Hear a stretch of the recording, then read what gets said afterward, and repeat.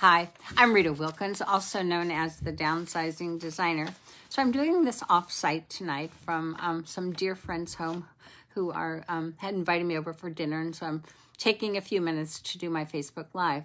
So tonight's topic is how to combine households, particularly in second marriages or just when you've downsized and you're starting all over again. So as an interior designer for over 35 years, I've often been asked to consult with clients who are merging households so they can create that common vision, avoid, unnecessary arguments and all the emotions that go along with it, and also to create a pathway forward together. So done right, both parties feel heard, and the experience is a bonding one that enhances the relationship as they move forward together. So while blending two households, two different aesthetics can be very challenging. Hi, Mary. There's all sorts of simple, logical steps that we can take that will anticipate and also manage the potential obstacles that could occur in the blending of two families. So the first one is to be open, honest, and respectful in your communications with each other.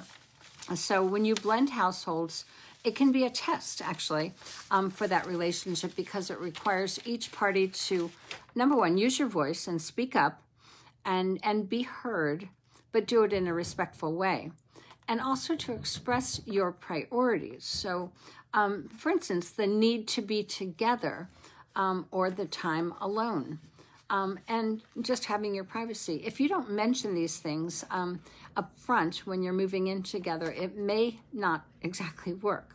So the other thing is to be flexible and open-minded. And of course, this seems obvious, but if the partner wants something and you don't, it's important to speak up and to also be flexible in your thinking that maybe we could make that work. So, and then the other thing about being open and honest is to be willing to make choices. So choose to make it work. And how can you come to some common ground? So a second thing to do when you are trying to merge households is to create a unified vision and a look. So as a designer, I've done this for years. And if I'm asked to be part of this trio, I request individual consultations so that I can understand each of the client's wants, needs, and wish lists individually and what their priorities are. And I just ask a lot of questions, and we discuss their style, their aesthetic, colors, and all those kinds of things, and understand from them what's negotiable and what's non-negotiable. So we do talk about function, how do they live, work, and play? How do they want to live, work, and play in this new combined household? Also, I help them clarify their vision, their goals, and their priorities, what home looks like to them. And of course, that will all evolve over a period of time. So the third step in trying to help people blend households is to create a reality check. So what fits, what doesn't fit. So it's a thorough field measure of the new space that they'll be moving into, to inventory, to photo measure any existing items that he or she might want to bring with. And you've probably heard me talk about the ABCs, but the ABCs is what works and what doesn't work. And then what do you need to dispose of or donate, and what do you need to let go of?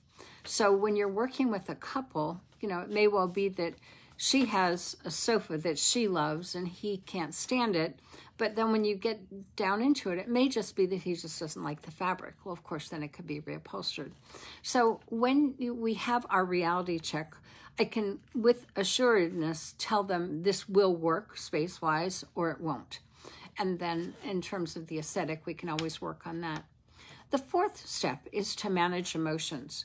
So when it comes to, this is mine and that's yours, you don't have to love it too. And that's the funny thing, is like they may have something that they absolutely love, but are they prepared to negotiate, to compromise, or to find some middle ground, because you may just decide together that it's not right for both of you, or that you do want it and you're going to figure it out. So, and you'll likely not get 100% of what you want all the time. So it's important to discuss what you love, what you could live without, and what you can't stand. And this is where communication is so key, because if you really can't stand that piece, I think it's pretty important that they know that, and they might be willing to just let it go. On the other hand, you might be willing to negotiate and find some middle ground, that maybe it could be painted or reupholstered or something or other, so it can be modified. So it's important then to look for those creative options and to build that middle ground together. So if it can be reupholstered, if it can be repainted, and another thing is if it can be repurposed. A cabinet that you might be using in the dining room might be something that you could use in your bedroom, or vice versa, or a bachelor chest might now become a nightstand. So you really have to start thinking creatively, thinking out of the box when you are merging households, because things don't have to be the way that they have always been.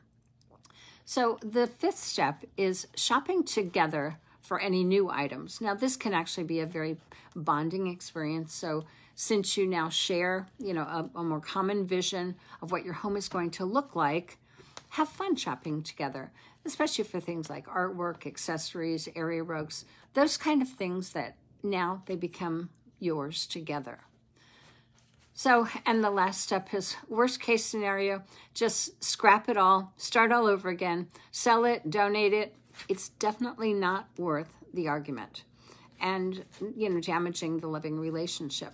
So after all, it is just stuff.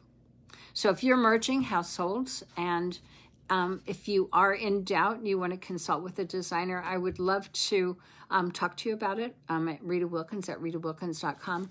This is something I've been doing for many years. I actually love that, being that third party, because it gives you a sense of, okay, I hear you and I hear you, and what can we do to come together?